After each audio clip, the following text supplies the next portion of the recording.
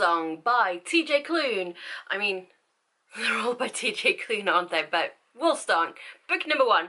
So, it starts off slow. So, what is his name? Ox. It's signed. Wow. Okay, so Ox. We meet Ox, and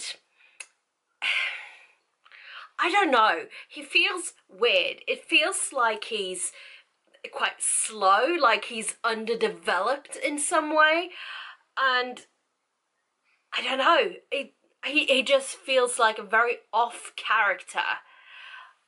He does progress a bit as the book goes on, but I don't know, he's not the most interesting character out there, but I mean, not all characters need to be interesting, do they?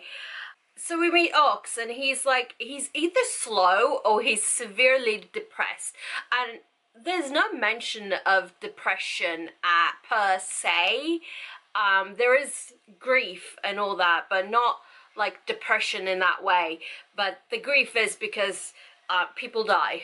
And I don't know why I'm laughing at that, but people die, and so the grief that goes with that makes a lot of sense.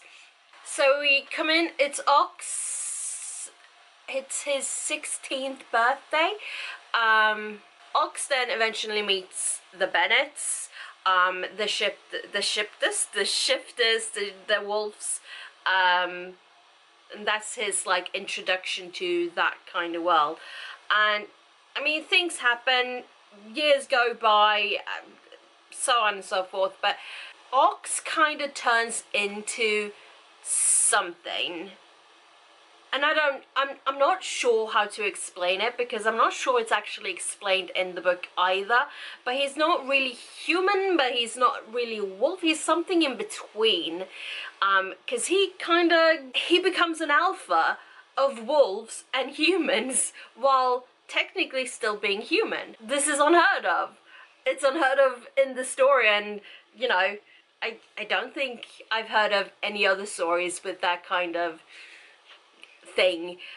So I mean, it's interesting, but still, Ox feels slow. It doesn't feel like he wants anything from life. He's just there because there's no real reason for it. He's just there.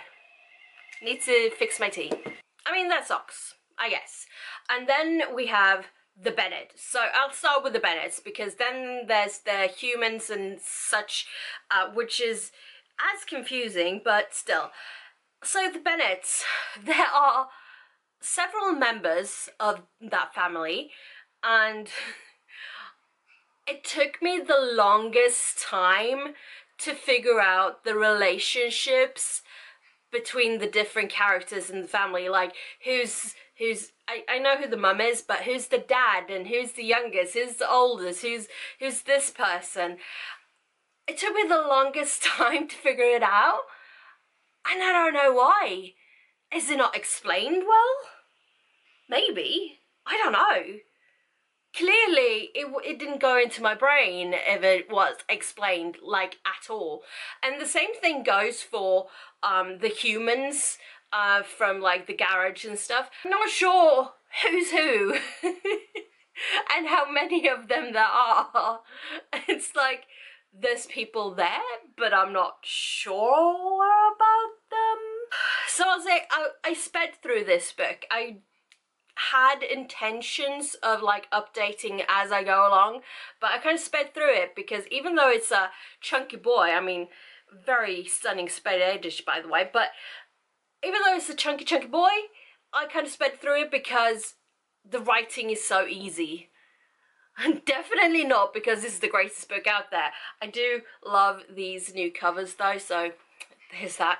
But I'm actually stumped. I don't know what I feel about this book. I'm intrigued, but also I'm not intrigued enough to, you know, go running after the other one. I will read the other one because I'm about to start it, but if I didn't have it, I don't think I would read it. If that makes sense. But I did. I love these new covers, so I've been pre-ordering them as they come up. So for most of the book, it's quite tame. It's I mean, it is what it is. It's not extraordinary in any way.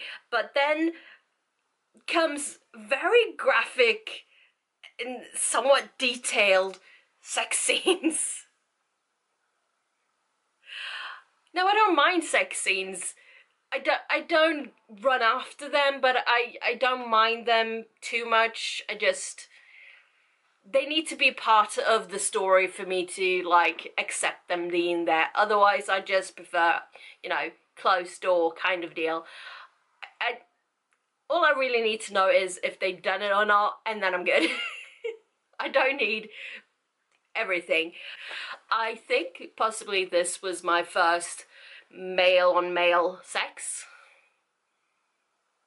Possibly. I don't remember reading that before. I've read about couples. But I don't think I've read man-on-man sex. So that was first.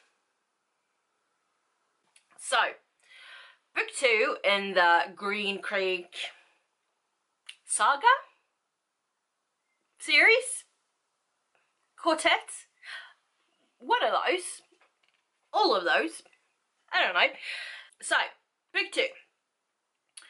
Now, it may have been a bit presumptuous of me to think that book 2 would sort of, you know, take off from where book 1 left off. And also sort of with the same character in the lead.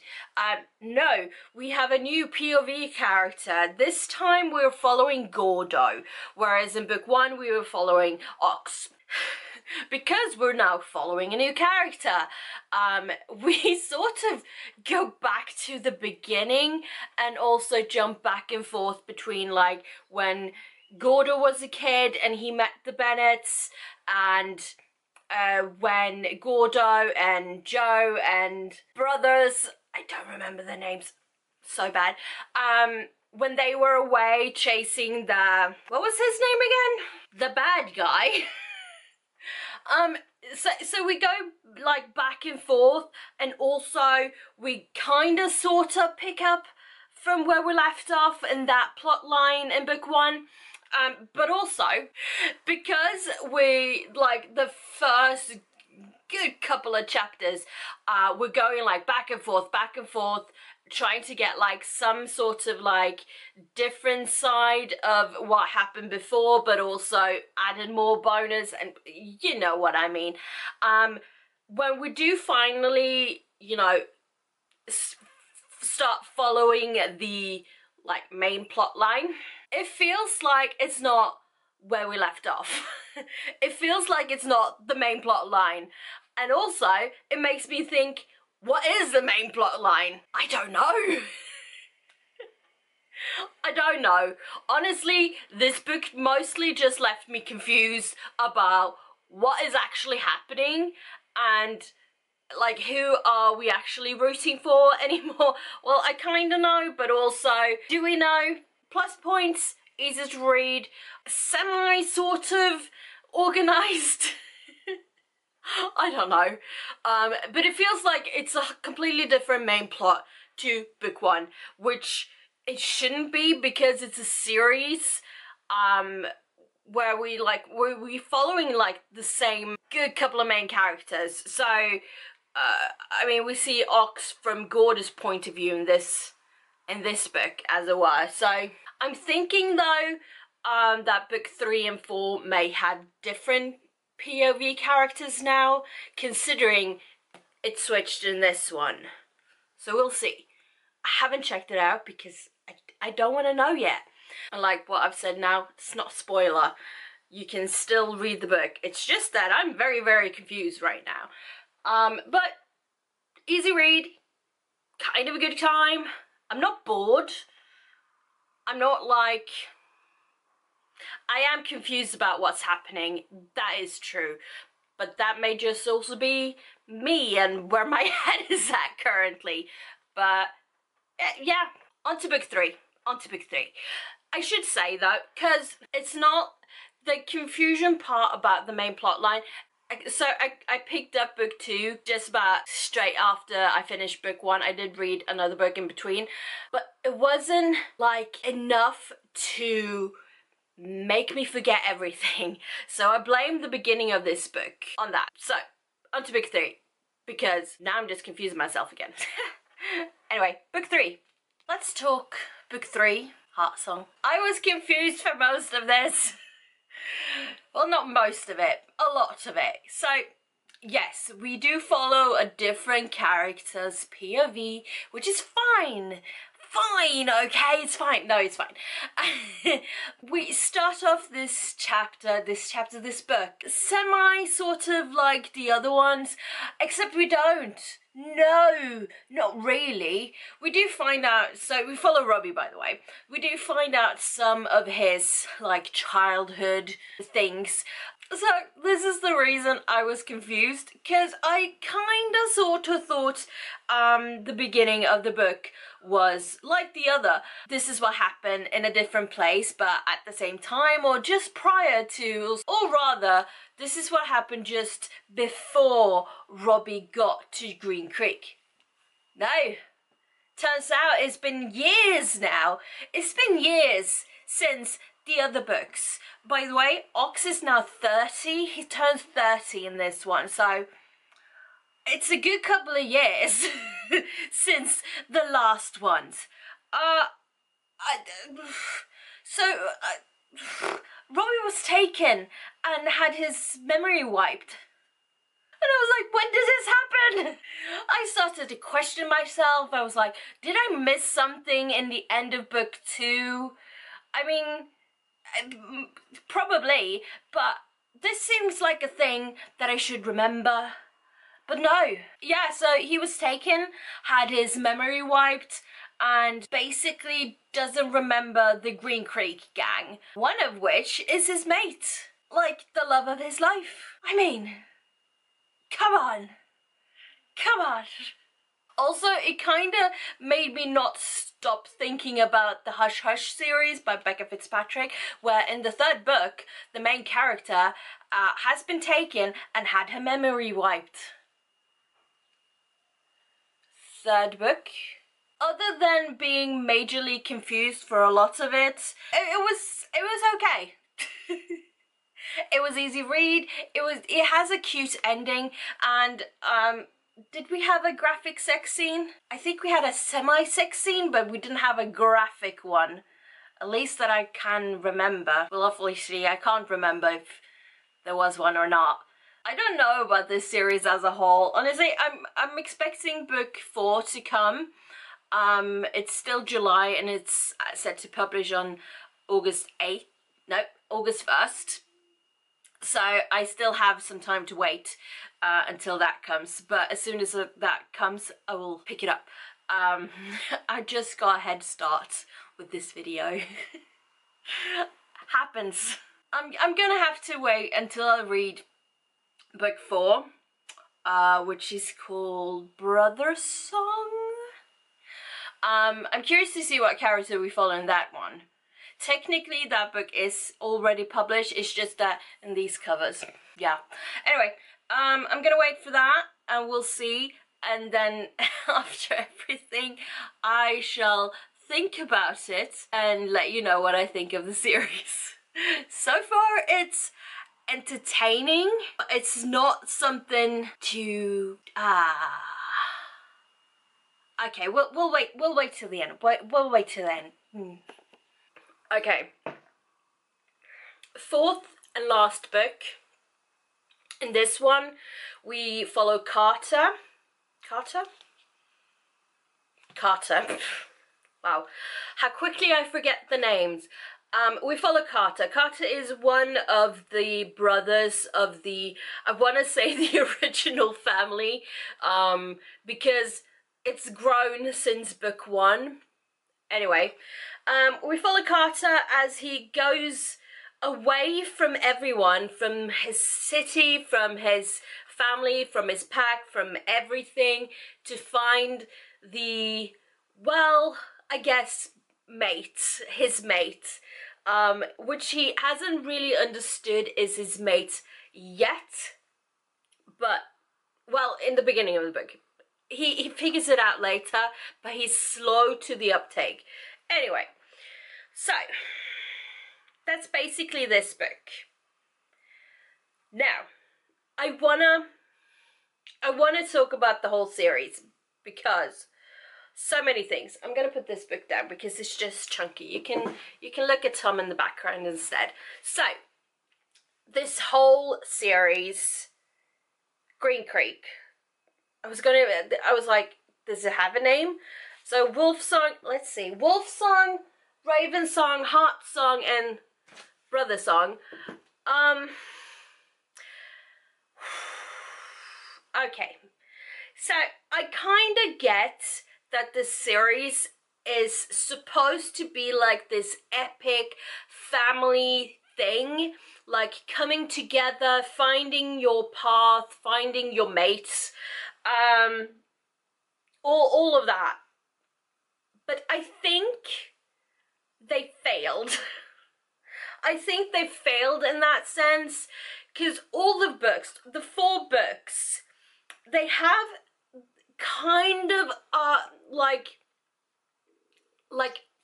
they have something that goes through all of them, but it's weak, is what I'm trying to get at. It's weak. It's a very weak thread.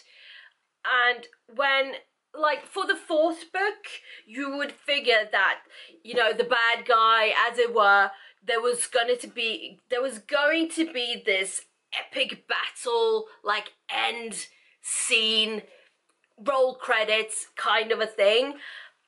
But it's so weak. It's like, poof, you're gone.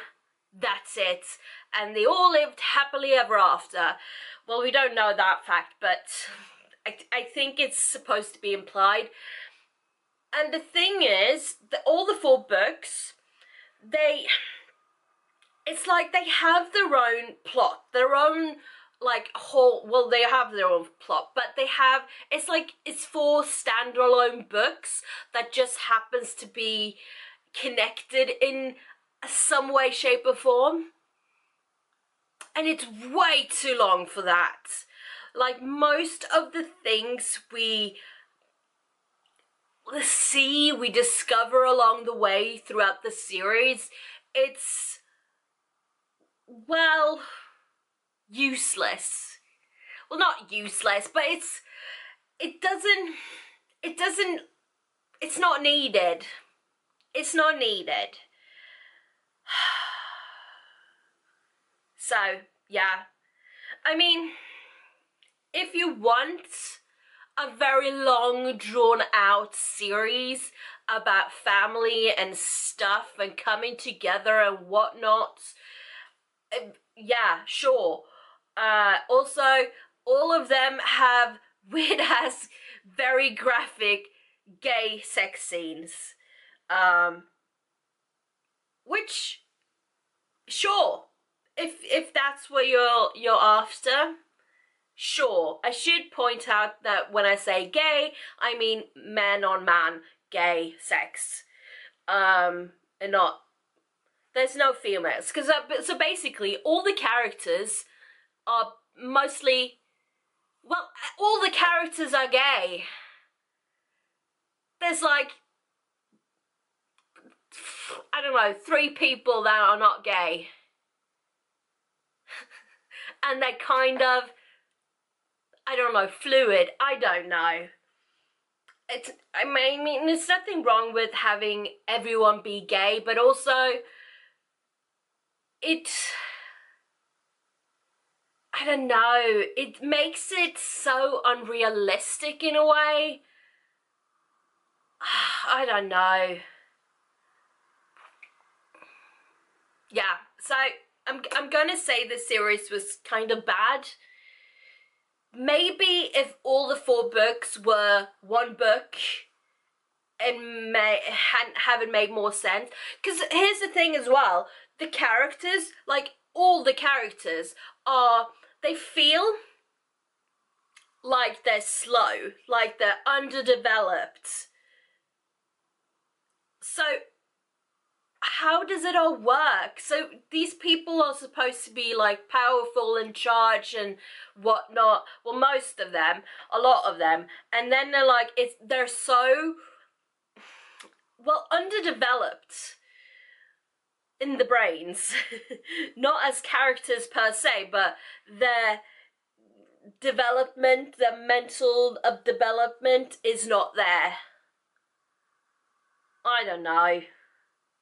Well, at least these covers are pretty. I'll give them that. But yeah, what a waste. What a waste. But now I've done it. I don't get the epicness of them though. So I've heard, so before I even like picked them up, I'd heard they were this like epic series, and that's the reason I pre-ordered all these fancy covers.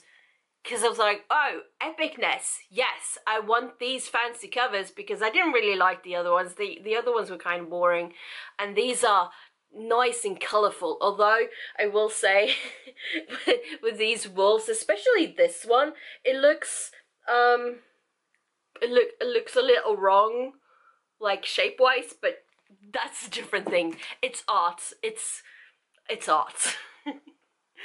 Anyway, yeah, thank you for watching. If you made it this far, tell me the epicness of it, if you know, because I don't know, I don't get it. It was just drawn out for me, much like this video. Anyway, thanks so much for watching. I shall see you all next time. If you wanna, well, yeah, take care, bye-bye.